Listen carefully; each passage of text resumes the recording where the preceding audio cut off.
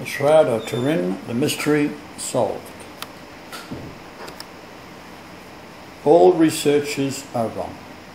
In addition, the cloth is 171 inches by 39.5, not 43 inches. It is in fact two pieces of cloth meticulously stitched together by the women after the resurrection. The main area with the image is 171 times 39.5. The smaller is 171 times 3.5 inches, which is 88.8 millimeters, Jesus in Greek. The smaller was bound around the head to keep my jaw from falling open. The effects of rigor mortis sustained while hanging on the cross wears off after a few hours. The jaw drops open. The muscles here show no sign of relaxing. Pectoral muscles are taut, held high from the cross. My arms pulled down to my side are stiff. Hands show no thumb as the nail damaged a nerve, causing the thumb to fold in towards the palm and the fingers clenched. This is the typical shroud. Now, the soul re-entered my body backwards, reverse as it left forward on the cross. As it passed through the cloth, the wound into my heart is on my left side.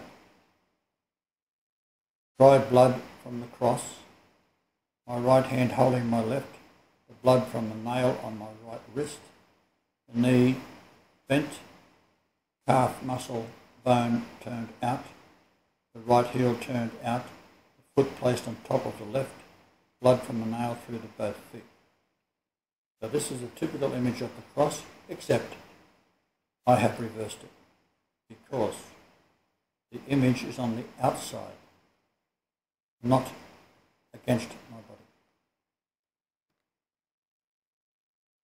So the arms are pulled down to my side and the right hand fingers grab the left hand, the right leg still bent as the right foot was nailed after the left foot was nailed flat against the cross, the knee slightly bent.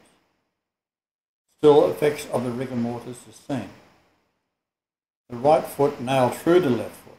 The first nail not readily visible is through the left foot as it exited the heel area. The second nail through the arch of both feet. One nail through the left foot, then another through the right, and passing through the arch of both feet, and one through each wrist. That is 4 nails. This is the common idea.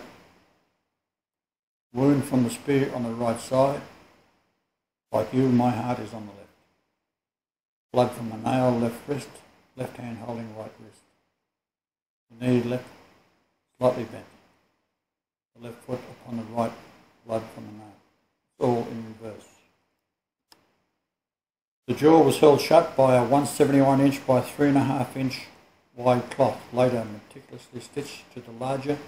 The area is the Hebrew word from the James Strong's Dictionary Concordance, 1830, era, 39.5 inch by 171 inches is 6754.5.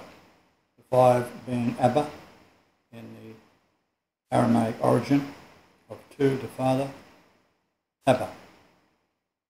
Hebrew 6754 is Teslim, from an unused root meaning to shade, a phantom, an illusion, resemblance, hence a representative figure, especially an idol, image, vain show, or a ghost. Image of the father, Greek 5 is Abba.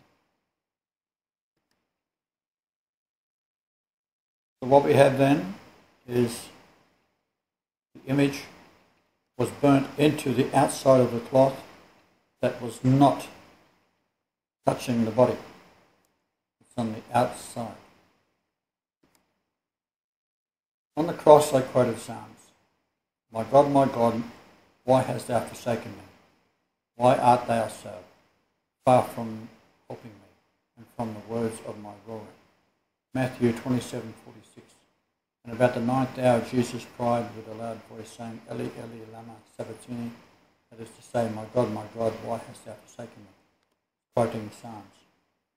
Mark 15:34.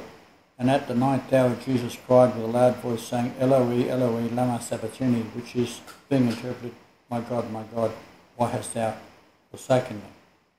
One is Hebrew, one is Aramaic, and lama sabachthani is Greek. So it's got three languages. This image is thought to be against the body. It was not. It is the outer side burned as the soul entered through it. Keep that in mind. Here is the back. My back shows more wounds than the front, and Essene pigtail down the back, but there is no sign of flat areas expected from the body laying flat on the stone on top of the cloth. Why? My soul had left the cross, from the cross to return through the cloth, and as the cloth was flat, the bone passed through it into the body that did have pressure points, but it was coming through from the outside, so therefore the pressure points aren't shown.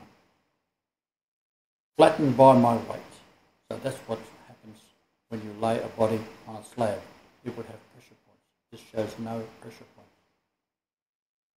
You can see only dried blood remained on my body.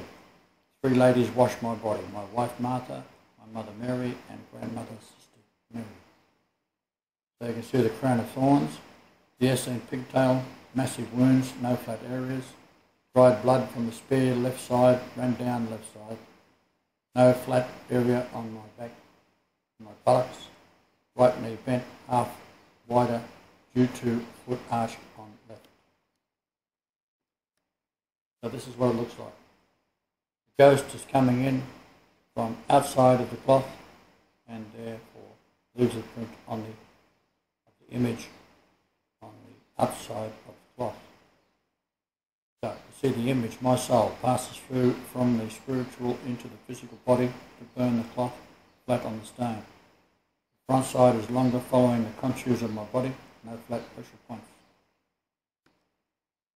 The larger cloth, 171 by 171, multiplied together, is 29241. Hebrew dictionary is a lamb. One is father. Width 39.5 by 39.5 is 1560.25. Acts 2:25. Him being delivered by the determinate counsel and foreknowledge of God, ye have taken and by wicked hands have crucified and slain. Delivered, Greek dictionary 1560.